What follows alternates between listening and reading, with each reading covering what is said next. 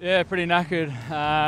The conditions are awesome for some running rugby today, and I think both teams are sort of trying to express themselves and trying to kick, so there was plenty of running, so pretty tired now.